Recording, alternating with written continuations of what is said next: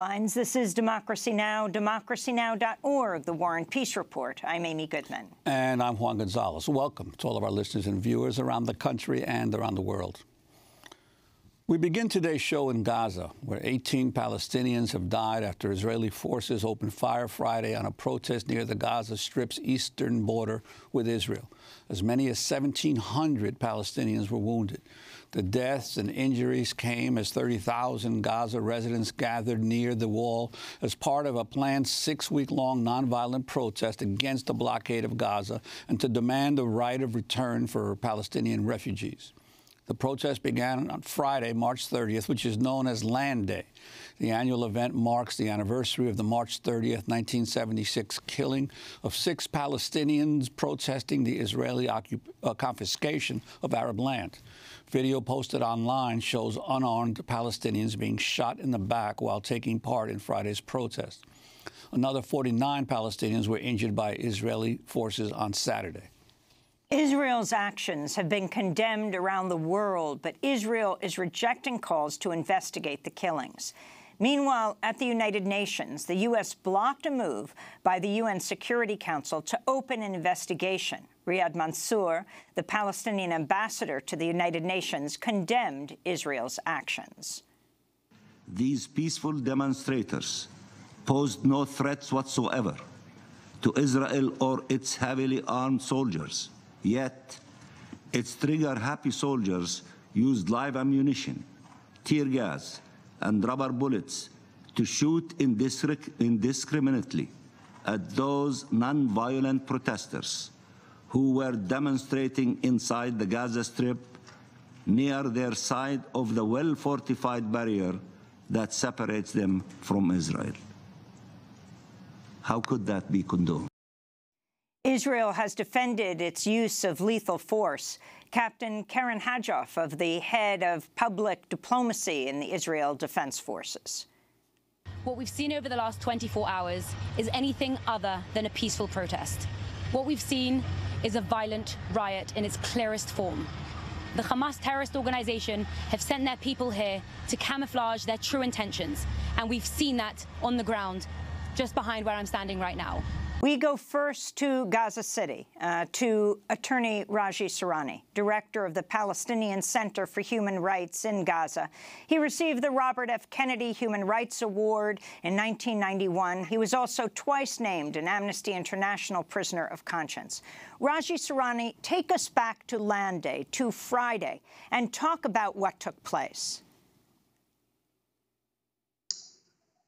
Gazans, after 11 years of criminal, illegal, inhuman siege, which suffocated Gaza socially and economically, and after 3 wars where Israel was targeting in the eye of the storm the Palestinian civilians and civilian targets, in this time where Israel didn't allow rebuilding Gaza and denied us from our basic rights. I mean, to that level, we are not able to treat our water or our sewage. Gaza, after 11 years of siege, having 65% unpaid or unemployed, having 90% under poverty line, and 85% depends on UNRWA rations, so they shifted us to be a nation of beggars. In a biggest man-made disaster, 2 million people are crippled, not because we are lazy. We have one of the highest percent of university graduates, and we have one of the most fantastic skilled workers, and we have no illiteracy. But with that, they didn't allow us to function normally, and they decided to disconnect us from the West Bank and from the outside world, and invested all reasons to make Gaza really, I mean, ISIS space, where people lose hope, no future, and no opportunity for any level or by any chance. So people wanted, after all this conspiracy of silence, after all this pain and suffering, to demonstrate for their dignity, for their right of having an end for this criminal, illegal, inhuman siege, which all international human rights organizations, all UN bodies, and all world civil society denied and denounced and condemned Israel of practicing it. They just wanted to have an outcry. We want to have an end. We want to be free. We want to have access to the outside world. We want to be normal. This is incredible what's going on. And people just decided to resort in that day to a peaceful means, peaceful demonstration. And they went in hundreds of thousands. Men, women, young, old, from early morning. Everybody marched and went to specific points designated by the political parties to demonstrate that. And all political parties declared and committed themselves to have it clearly peacefully. I personally was there. I was on the border with the people from the early morning. I can assure you 100% what I have seen, what I witnessed, what I felt, what all our field workers across the Gaza Strip felt and watched and noticed, that this was 100% peaceful demonstrations. Nothing violent had happened. All people were away from the fence, tens of meters, between 50 to 100 meters at least. And the Israeli soldiers on the other side, 100 to 150. I can assure you, one harvest of this day, not a single Israeli soldier were hurt or injured or shocked. But we have almost 1,500 people injured, many of them in critical conditions. Many of those in critical conditions are children. And we have 16 killed that day. We are talking about purely civilians, people, peaceful demonstration. It was very costly, and Israel wanted to provocate people, to have the red flag for the Gazan Toro, to retaliate in violent way. But people were committed to this notion, peaceful demonstration, and they wanted to show their moral superiority on criminal, aggressive occupation who do flagrantly war crimes and crimes against humanity on the daylight. This was on the record in front of the media. It wasn't a mean hide, and I challenge if Israel can prove one single violent act was taken by the demonstrators at that day. It was for us day of pride and day of challenge for this anniversary of 50 years of criminal occupation. Raji Sourani, we're going to break and then come back to this discussion. Raji Sourani, award-winning human rights lawyer, activist, director of the Palestinian Center for Human Rights in Gaza. He is on the executive board of the International Federation for Human Rights, a Robert F. Kennedy Human Rights Award winner. This is Democracy Now! When we come back, we'll continue our discussion about what took place in Gaza. It's believed 18 people killed by Israeli forces on Friday, more than 1,000 wounded. Stay with us. أمس المساء يا غريب واتقفلت الابواب صار الغريب يلتجي من باب لباب أمس المساء يا غريب واتفتحت الجراح يا عين لا تدمعي علي جفاني وراح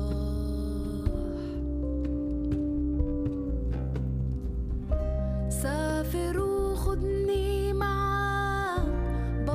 بفطر على دقات بصبر على الجوع ما بصبر على الفرقان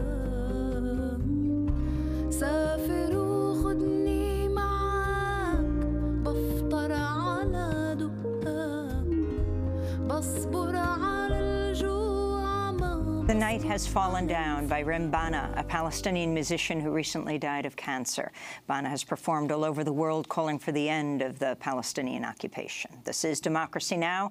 I'm Amy Goodman with Juan Gonzalez as we continue to look at the crisis in Gaza, where 18 Palestinians were killed after Israeli forces opened fire Friday on a protest near the Gaza Strip's eastern border with Israel. As many as 1,700 Palestinians were wounded. In addition to human rights activist Raji Sourani, director of the Palestinian Center for Human Rights in Gaza City, who was there on Friday, we are also joined by Diana Boutou in the Israeli city of Haifa. She has served as a legal advisor to the Palestinians in negotiations with Israel, previously an advisor to Palestinian President Mahmoud Abbas. And in Washington, D.C., we're joined by the Israeli peace activist and writer Miko Peled. His father was an Israeli general, a military governor of the Gaza Strip, and a member of parliament. In 1997, his niece was killed in a suicide attack in Jerusalem. Juan?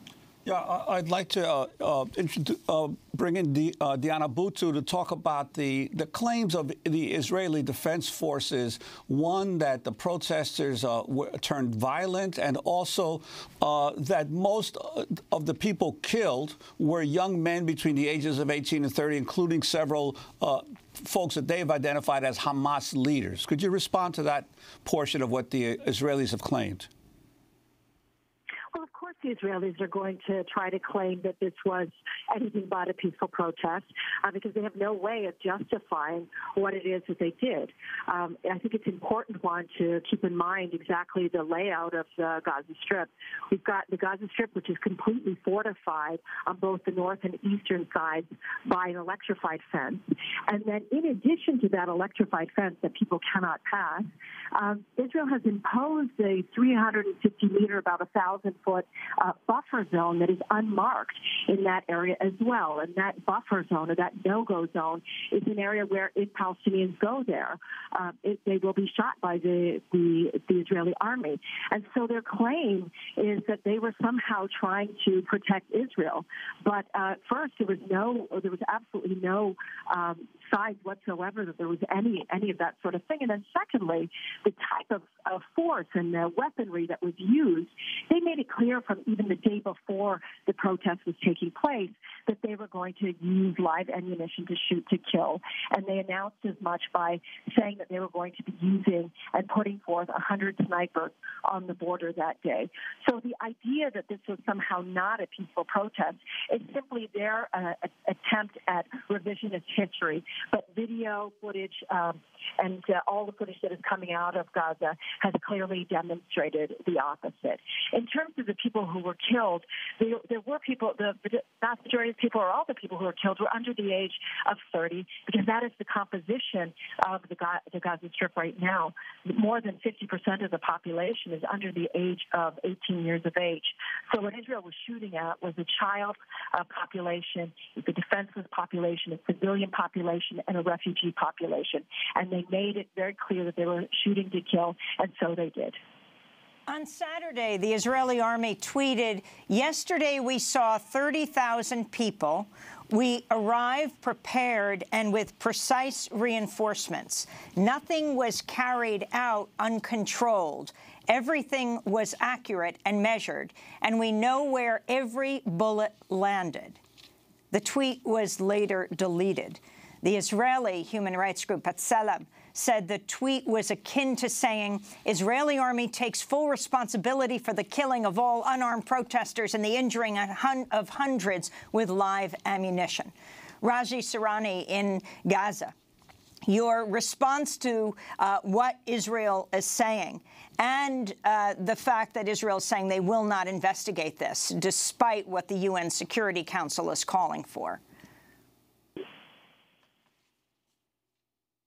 And my experience for the last 40 years as practicing lawyer in the Israeli legal system, never ever. I mean, hold accountable anybody. I mean, for crimes, have been committed, vice versa. I mean, even with the cases we submitted once and again, I mean, all the way long, the Israeli legal system provided full legal cover for organized systematic crimes perpetrated by the Israeli occupation army. On the other side, Israel never cooperated with any investigation committee, ever, by the UN or any other body. They only recognize their justice, and they know how to justify for themselves all these willful killings and crimes they are perpetrating against international law. We do act according to very simple formula supported by international community. There is facts, standards, conclusions. The facts we know. I mean, we are living here, and I think we have enough credibility and professionalism to say this is peaceful demonstration. And Palestinians can be peaceful. We are not terrorists. We are freedom fighters. We are romantic revolutionary. We have absolute legitimate right of be free of occupation, and the history never ever spoke about just or fair occupation. It's vice versa. The Israeli occupation showed by default, I mean, how criminal they are. Now, the demonstrations were peaceful, and the Israeli army before this Friday, in a clear-cut way, politicians, spokesperson, army spokespersons, and different army and security leaders said, we are going to use the snipers, we are going to kill any who come close to the borders, peaceful or not. And these statements are on the record. Believe me, Amy, I was there. It can be me who was shot and killed or injured. It's your lottery numbers.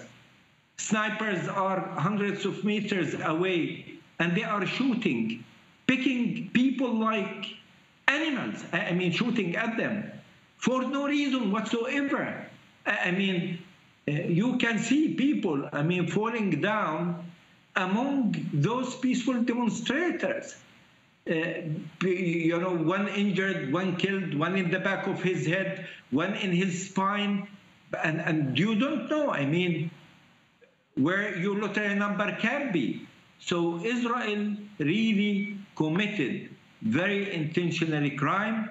They did willful killing. Well, this was in advance has been decided. Raji Sourani, I'd like to also bring in Miko Pellet, an Israeli peace activist. Wanted to get your response to the current violence, and also if you could talk, as you have often talked about, the treatment of Palestinians who live within Israel, who are Israeli citizens, and yet they are also continue to suffer under Israeli rule. Sure, yes. I mean, look, the issue here is a threat to the Israeli legitimacy. As long as this humanitarian catastrophe continues to fester, there is a threat to the story that Israel somehow has legitimacy. And the people who have to pay the price are the Palestinians. And so when they dare to stand and they dare to challenge the claim that Israel has legitimacy, then they have to be shot. The only reason that there's such poverty in the Gaza Strip, the only reason there's such poverty in the Nakab Desert, where Palestinians have Israeli citizenship, the only reason the Palestinians who have Israeli citizenship are on the lowest level, the very bottom of the economic totem pole within what is called so-called legitimate Israel, is because Israel wants them either dead or out. Because as long as they survive, as long as they are there, there's a challenge to the legitimacy of the State of Israel. If the existence of the State of Israel comes at a cost of what we see in Gaza, then there cannot be legitimacy, and this is why they're killing. So the claim that somehow there is a threat to Israel from Gaza, or a threat to Israel from any Palestinians who never had an army, who never had a tank, who never had an F-16 fighter plane, is nonsense. The threat is that people will see that Israel has no legitimacy, that the price for the establishment and the existence of the State of Israel is Palestinian suffering, is Palestinian refugees, is the ongoing killing of Palestinians, denial of their rights, denial of their right to water, and a normal life. I mean, 2 million people in Gaza live without access to clean water or medical care. The same goes for Palestinians who are citizens of Israel who have no access to clean water and other services. So it's an insult to the intelligence, really, when they start to claim that somehow this or any of the other Palestinian protests around Palestine at any point in time were somehow a threat. And this nonsense claim that somehow Hamas was behind it and did not declare their intentions. Their intentions are very clear. It was a nonviolent protest. It was designed in order to remind people that Palestinians have a right to return, and they want to return to their lands and their homes, the lands from which they, in many cases, they can see from the border of the Gaza Strip. And the bottom line is that we have Palestinians. A young Palestinian child in Gaza with a curable disease will die, whereas a young Israeli child a few miles away will live, because Israel has declared it has the right to decide who lives and dies. It's this is the reality. It's a question of legitimacy. Miko Peled, you're the son of an Israeli general. The uncle of your niece was killed in a suicide bombing in Jerusalem. What is the response right now of the Israeli people? I mean, you have this nonviolent demonstration, 18 Palestinians gunned down, more than 1,000 have been wounded. Look, if we want to see what Israeli society thinks, all we need to do is look at the makeup of the Israeli Knesset, of the Israeli parliament, and the Israeli government, because Israelis vote in very high numbers. So from time to time, as in this case, you see a few hundred people protesting there, a few hundred Israelis protesting here. But the vast majority of Israelis support the government, support its actions, and call for more and more violence. They see this as completely justified. If you look at the Israeli press, the narrative is that these were clashes, that there was somehow violent intentions on the part of the Palestinians. They're completely locked in step behind what the government spokespeople are saying. So this is what the Israelis think. Israelis agree to this. They voted for these people, and it's not like it's only Netanyahu. Netanyahu has a broad coalition and broad support all over, among politicians, among the press, and among people in the street. It's a very sad state of affairs within Israeli society, because there is support for this. If Israelis wanted to end the siege on Gaza, they could be out there in hundreds of thousands protesting or vote for somebody else. They support this 100%. United Nations Secretary General Antonio Guterres has called for an independent, transparent investigation into the Gaza bloodshed. However, on Sunday, the Israeli Defense Minister, Avigdor Lieberman, told Israel's public radio that there will not be an inquiry. He said, quote, "From the standpoint of the Israeli Defense Force soldiers, they did what they had to be done. I think all of our troops deserve a commendation." Raji Sourani, can you respond as we wrap up what you're calling for and your response to what the Israeli military is saying? I know the victims of 2008, 9, and I know the victims of 2012, and I know the victims of 2014. And we know what Israel is doing on a day-to-day basis. I represent those civilian victims. I represented them all my life. And I know what Israel is doing and what quality and kind of crimes they are doing. Israel doing ethnic cleansing in Jerusalem for Palestinians, Christians, and Muslims. Israel building a new brand of apartheid in the West Bank. And in Gaza, with the siege, they are doing social economical suffocation. That's the harvest of 25 years of Oslo Accords, which was intended to end by having a Palestinian self-determination, independent and state in Gaza, West Bank, and Jerusalem. Lieberman, first-class criminal. I can assure you one thing. One day he will stand for justice, and he will be held accountable for all the crimes and orders he gave to those criminal soldiers due to the chain of command. They want to push us for one thing, to give up, to be good victims. Never ever we will give up, and we will continue the fight for our freedom, for our dignity, for our people, for our right to be free, to have an end for this criminal occupation in its 50th anniversary. They want to steal tomorrow from us, but tomorrow is ours.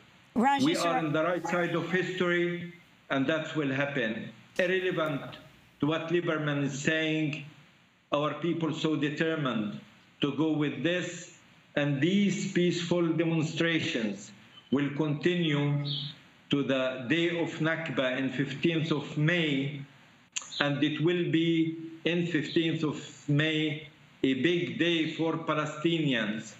In millions they will be with their friends, supporters, those who support rule of law, democracy, and the human rights, and against Raji the rule Sourani. of jungle Israel is doing. I want to thank you very much for being with us, Director of the Palestinian Center for Human Rights in Gaza. Also, Miko Pella joining us from Washington, D.C., Israeli peace activist, and Diana Buttu joining us on the phone from Haifa, Palestinian lawyer. This is Democracy Now! When we come back, this week marks the 50th anniversary of the assassination of Dr. Martin Luther King Jr. in Memphis, Tennessee. We go to Memphis. Stay with us.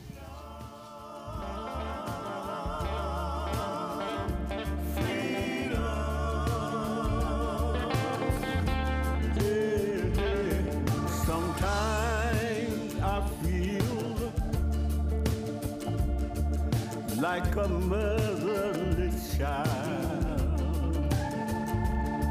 Sometimes I feel like a motherless child.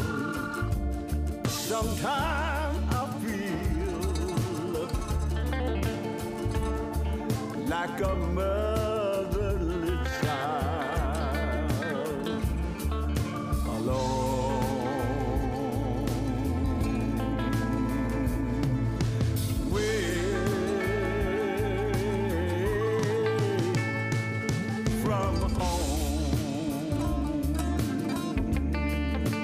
Freedom, a New Beginning by the Blind Boys